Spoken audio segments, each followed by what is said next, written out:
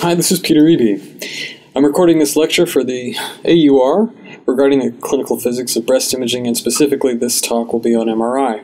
I hope you enjoy it. Please, if you have any suggestions, questions, or comments, I would love to have your feedback. My email address will be at the end of this talk. So as you probably know, breast MRI is highly sensitive. In fact, we think it is the most sensitive test to detect breast cancer. However, it is not perfectly specific, meaning we find lots of things that are not breast cancer, and we have to make decisions about whether or not these require additional imaging workup or biopsy. I'm going to talk about that more and talk about how the physics of breast MRI impact our sensitivity and specificity. Keep in mind that the majority of our techniques, in fact, the way breast MRI was designed and developed, is based entirely on the differential enhancement of neoplastic and normal tissue after giving gadolinium. We will talk about image quality requirements, but then we'll talk about acquisition timing and how this might affect image quality. We will touch on K-space. I know that excites everybody. We will then discuss the balance between spatial and temporal resolution and protocols that accentuate one or the other. Then we'll get into the use of 3T, and finally diffusion-weighted imaging with MRI of the breast.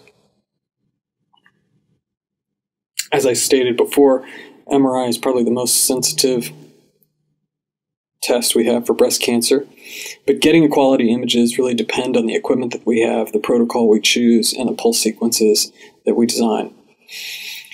A reliable and accurate interpretation of images is enhanced by consistency, both in the consistency in acquisition of the images and consistency in the way we read them.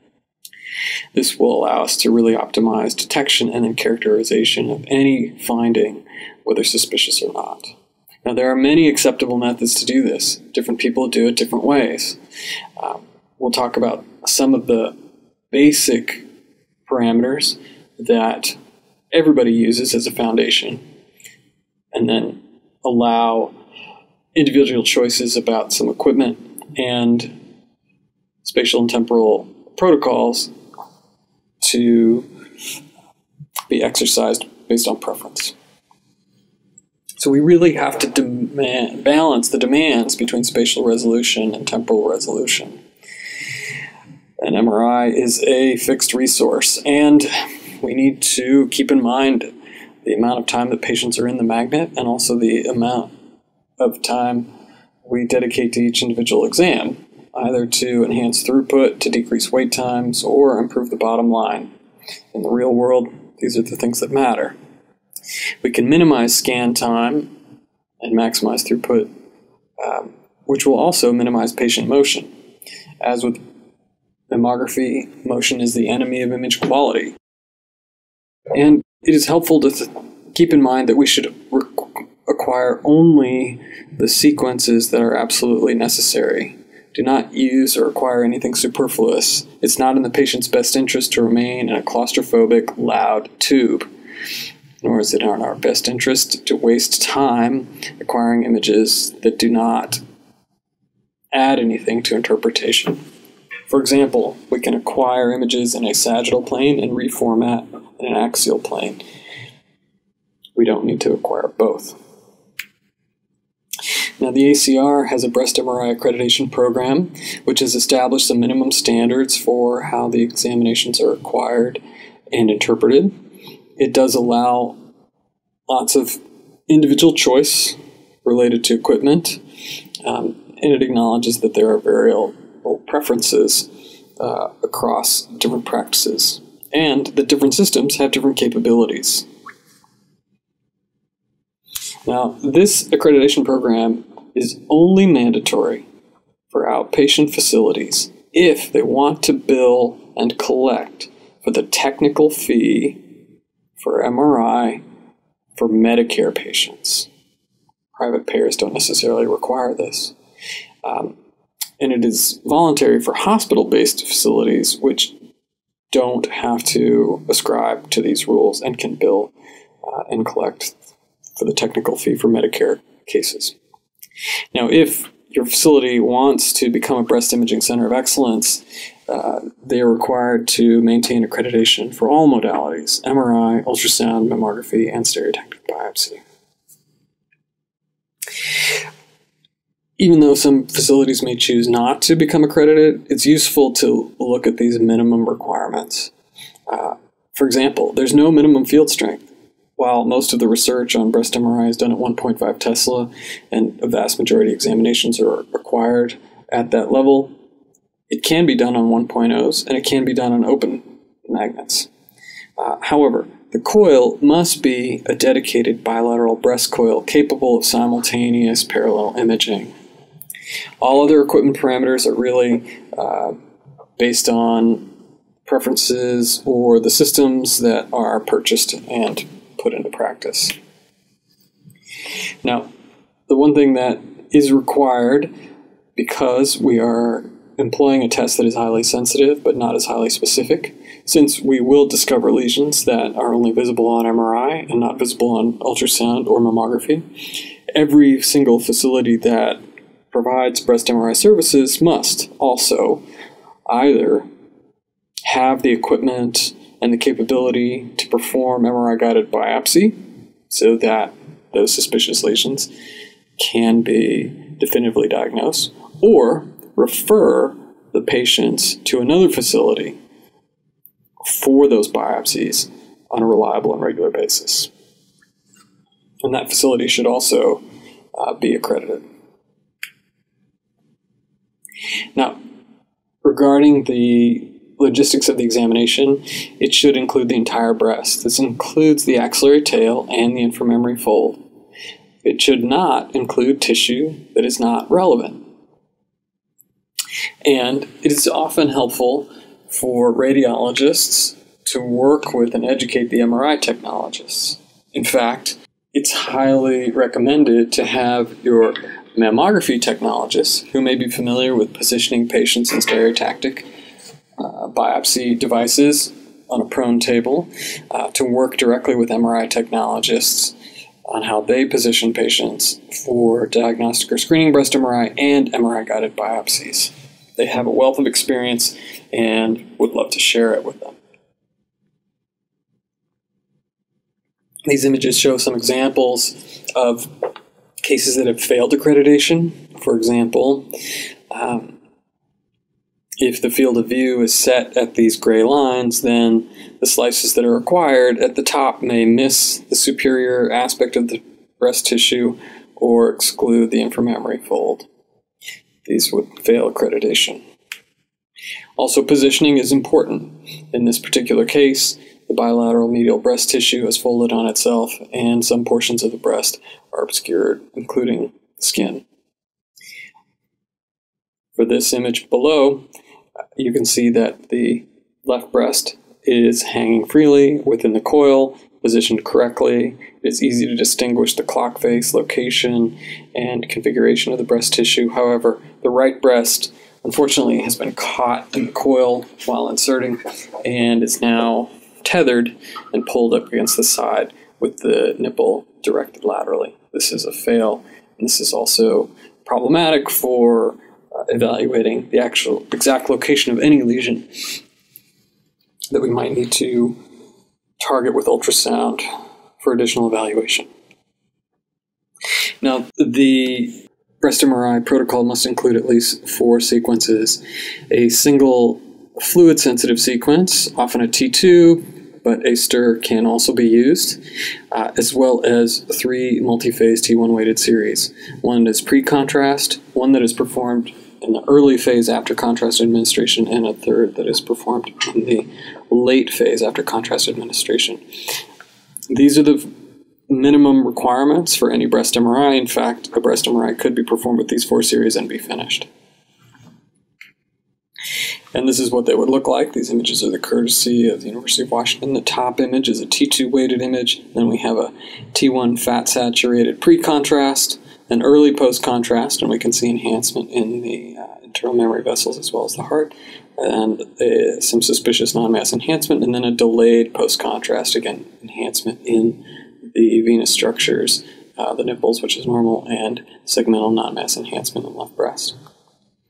But we can add to this, and there are reasons for it.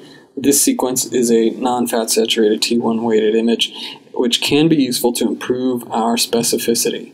There are situations in which identification of fat within a lesion can allow us to avoid additional workup or biopsy.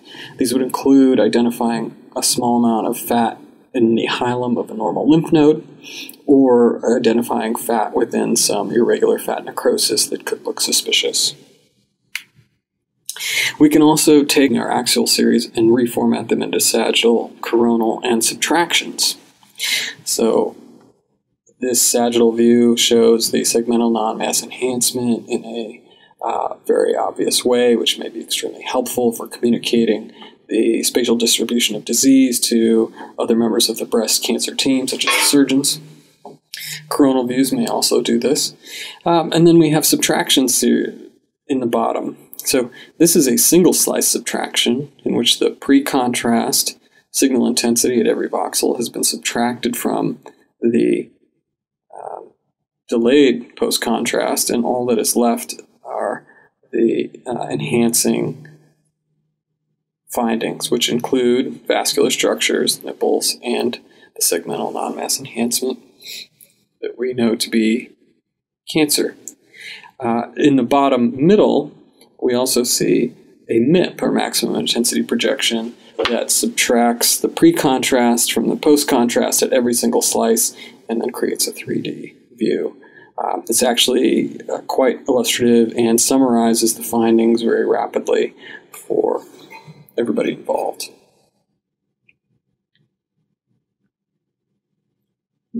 The accreditation program requires slice thicknesses to be 3 millimeters or less with no gap, and in plane frequency and phase pixel sizes must be 1 millimeter or smaller. Certainly, these slice thicknesses, and these are minimums. We can certainly perform the examination to get thinner slices and smaller pixel sizes as well, if needed. Now, the temporal resolution, that is the pre, early post, and late post contrast series, have some stipulations. We must finish the acquisition of the early post contrast within 4 minutes of contrast administration. This is designed to maximize the early differences in signal intensity between normal and neoplastic tissue. Now, temporal resolution is based on a model for invasive ductal carcinomas that demonstrate predominant peak enhancement between 60 and 120 seconds following contrast administration. And that initial post-contrast examination should usually be centered around this interval. However, it can vary based on the length of the scan, the delay after contrast is administered, and how K-space is acquired. And it's important to realize, of course, that there is significant overlap in the kinetics of benign and malignant lesions. There may be some benign lesions that enhance early and some malignant lesions that enhance late. If this is the model of signal intensity over time for a malignant lesion, and what we find is, again, that peak between 60 and 120 seconds. This image is a T1 fat-suppressed pre-contrast image that does include a large cancer that is somewhat difficult to see because it has similar signal intensity characteristics to normal dense fibroglandular tissue. However, as soon as we administer contrast, you see the heart becomes bright, as well as this cancer that is invading the pectoralis. Over time, that continues to enhance, and then we will slowly see that it decreases enhancement in the background tissue, starts to enhance later in the phase. Now, this is a diagrammatic representation of the simplest possible scan with a single pre, an early post, and a late post. And this will give us enough information to roughly plot a kinetic curve for every single voxel. Now, with regards to K-space, we have to keep this in mind when we time that early post-contrast series.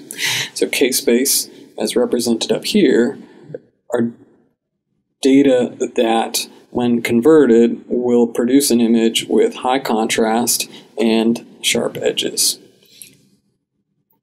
Now, the contrast information is generally acquired in the middle of K-space. And so if we create an image based on just this small square from the center, we get pretty good contrast. Pretty dark darks, fairly bright whites. However, our edge detail is terrible. These edges are all fuzzy. If we swap that out, what we get is an image with fairly sharp edges, but it is all gray. There's no contrast information here. We need both, of course, to produce a high-quality image. This particular image is made from this segment of K-space, which gives us fairly decent contrast and fairly decent edge detail, but it's certainly not the quality of the full image created from the full data set. Why does this matter? Well, let's discuss. So most K-space is acquired in a linear fashion, beginning at the top and slowly adding data through the bottom line by line. If this is the case, then during the middle of the scan, we will acquire the contrast data. So for example, if this is a 3-minute scan, it is the middle minute that requires the contrast information. That informs our delay. So this particular scan, then, we should center that middle minute at the peak. That will optimize the difference in contrast between normal and neoplastic tissue. Now, we might do it a different way. If the contrast or the K-space is acquired from the center spiraling outwards, then the contrast information is acquired in the first minute. And in that case, we want to shift the start of the scan so that the first minute of the scan lines up with this peak, and therefore there is a longer delay. Okay? Now, either way is perfectly acceptable. All that matters is that we know how our system acquires K-space so that we can adjust the start time of that scan appropriately. Now, as I said before, this is the very most basic scan process, but there are more complex processes. For example, in this case, the sequence is designed to gather more information about the signal time intensity curve through more frequent sampling at shorter intervals. So multiple 1-minute scans, up to 8, for example, provide many, many points along the curve. And this is fine for a team that wants to emphasize the temporal information. However, what's sacrificed in these slow scans is signal over noise, and therefore slices are generally thicker and pixel sizes are generally larger. This is a sequence that is adjusted slightly more towards spatial and less towards temporal. Instead of 8 post-contrast sequences, there are 4, and they are 1.5 minutes long instead of 1 minute long. So you can see that we could get slightly higher resolution, but we sacrifice points on the curve. Pushing that further, then we can get very long sequences, up to 4 minutes. And remember, one of the requirements of the accreditation program is that the first scan is finished within 4 minutes of contrast information, so this would be the absolute longest early scan. This is going to provide very, very high spatial resolution, very thin slices, very small pixels. However, there will only be 3 points on the curve required. And that's fine if you and your team want to read the examinations that way. Now, we can also look at the effects of changing some of these parameters. This is a protocol performed on a 1.5 Tesla magnet, and there are 1 pre-contrast and 3 post-contrast series that are each almost 3 minutes long. And the slice thickness is 1.6 millimeters, and the in-plane resolution is 0.83 by 0.83 millimeters. Now, if we change some of these parameters. Oh, and here's what it looks like. So first scan at 3 minutes, second 3 to 6, and third 6 to 9. And these scans are all the same length with the same resolution, so that the pre-contrast can be subtracted from any one of them for viewing. Now this is a different protocol. This is one that we use at Virginia Mason, where we vary the timing of the post-contrast scan. So there's a pre-contrast scan that's 60 seconds, and then we perform another 60-second scan 20 seconds after giving contrast, and then another one at 120 seconds, and then that's followed by a 4-minute scan starting at the conclusion of the second 1-minute scan, and then there's another 1-minute scan at the end. I will show you how this looks graphically. So 1 minute, 1 minute, 1 minute, 4 minutes, 1 minute. The goal of this protocol is to allow simultaneous multi-point temporal resolution, 1, 2, 3, and 2 in the early phase, along with a very long scan that is high resolution. This is just as acceptable as this type of scan or any other that your group might decide to pursue, as long as it meets the minimum requirements of the accreditation with the ACR, and I highly recommend that it remain consistent.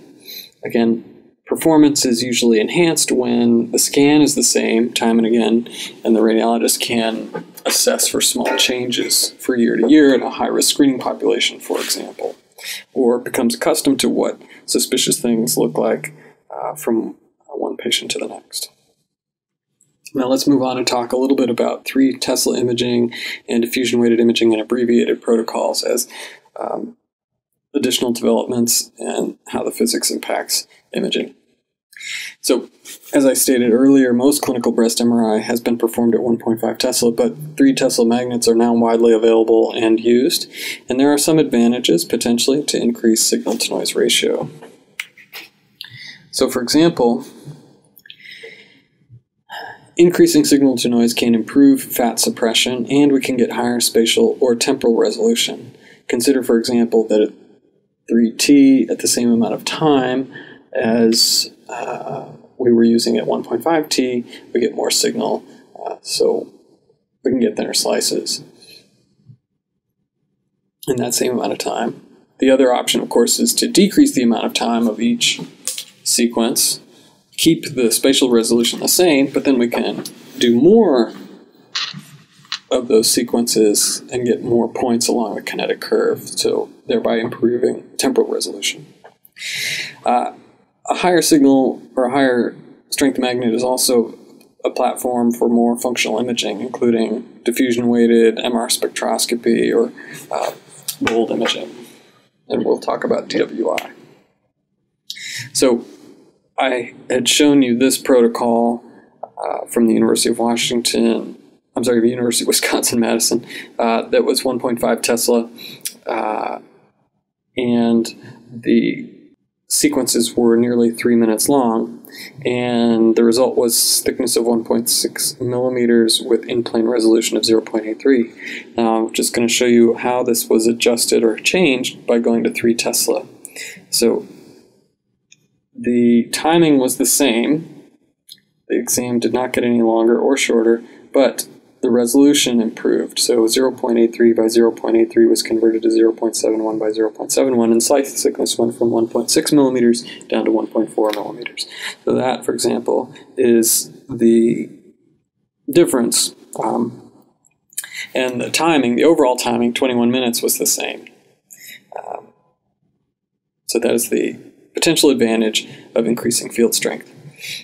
What we also tend to see is that there's some greater spectral separation of fat and water, although there is increased chemical shift with 3 Tesla magnets. We can also see some improved resolution. For example, this mass on 1.5 Tesla looked oval and was considered probably benign. However, viewing it on a 3T showed some speculation in the margins, which changed the Byrod's assessment to a 4, and it turned out to be a small invasive ductal carcinoma. This is also a side-by-side comparison of a benign fibroadenoma at 1.5 and 3T. At 3T, what we can see is a slightly improved resolution that allows us to visualize the dark internal septation or non-enhancing septation that is a classic feature of a fibroadenoma. It might allow us to simply call this benign rather than recommend a targeted ultrasound. There may also be some improvement in visualization of multifocal or multicentric disease. So this is the same patient imaged on 1.5 and 3 Tesla. She had a diagnosis of known cancer. This is the known cancer.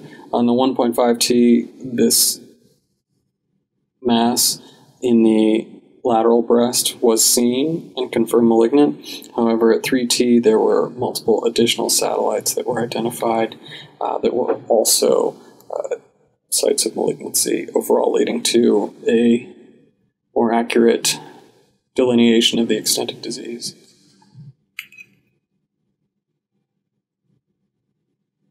And we just have to keep in mind that it's not as simple as plugging in your 3 Tesla magnet and playing along. There are some things that have to be adjusted. So there is increased inhomogeneity in the B0 and the B1 fields at 3T, and T1 relaxation is significantly changed by increasing field strength, up to 21 to 17%, depending on whether we're looking at fat or fibroglandular tissue.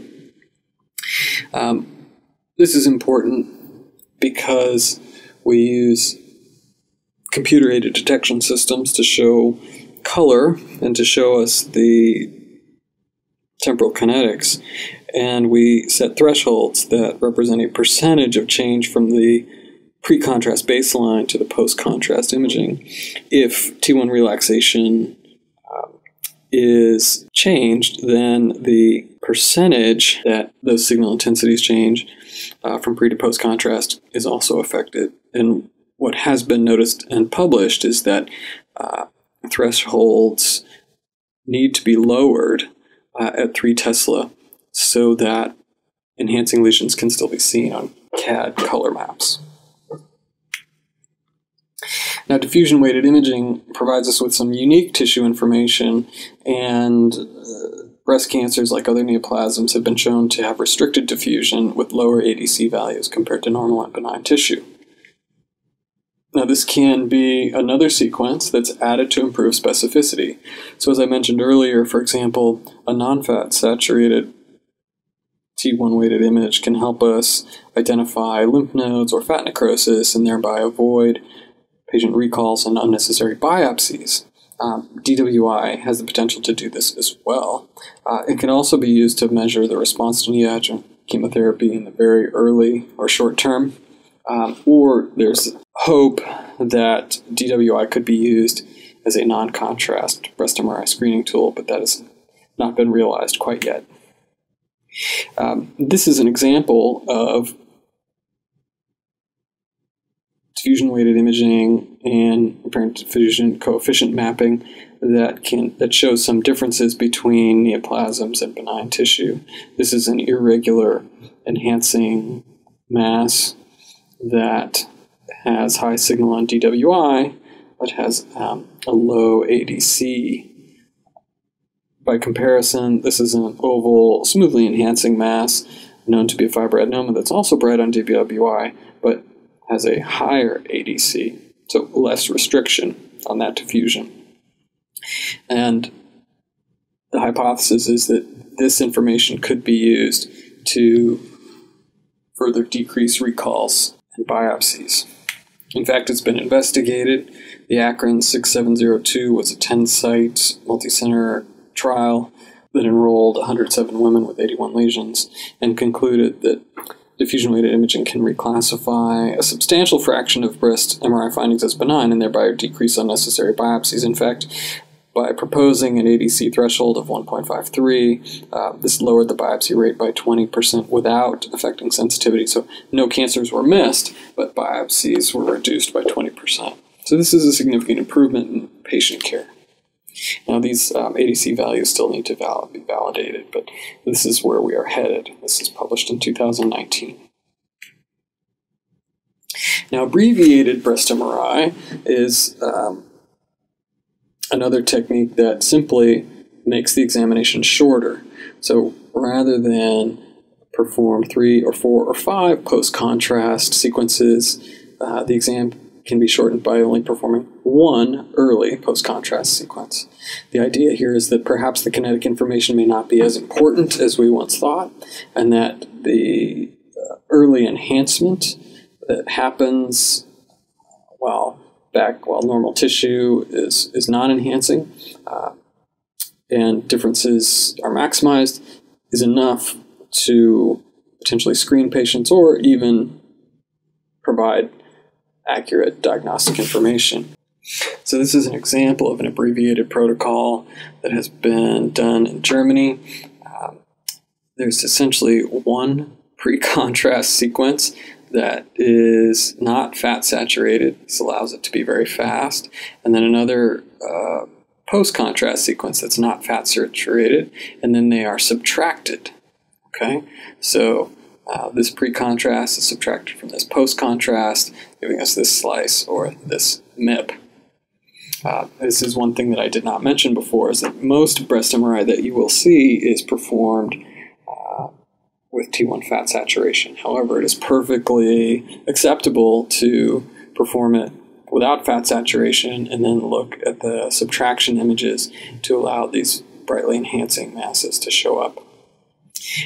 In this particular trial, the acquisition time was only 3 minutes. We're doing 1 pre and 1 post, and with just 2 sequences that can be then converted to subtractions, the interpretation can be done in 30 seconds with an extremely high sensitivity and specificity. Now, the proposal is that women could get screened in 3 minutes, and then if needed, they could be brought back for a complete diagnostic protocol that would include multiple additional sequences, as described. But this hasn't been put into wide use just yet. Certainly at 3 minutes, we could process many, many women, for example, who are at high risk, as opposed to the 20 to 30 minute protocols that are in place now. So to summarize, MRI and the clinical physics, the accreditation program provides some requirements and guidelines for high-quality imaging that are minimums, but there are many ways to skin the breast MRI cat. We can certainly match sequence timing with contrast peak for malignancy. That's important, and that informs how our case base adjusts our delay after initial contrast. And of course, there are trade-offs between spatial and temporal resolution, and each facility is allowed to adjust those according to some preferences as long as they can meet certain minimum requirements.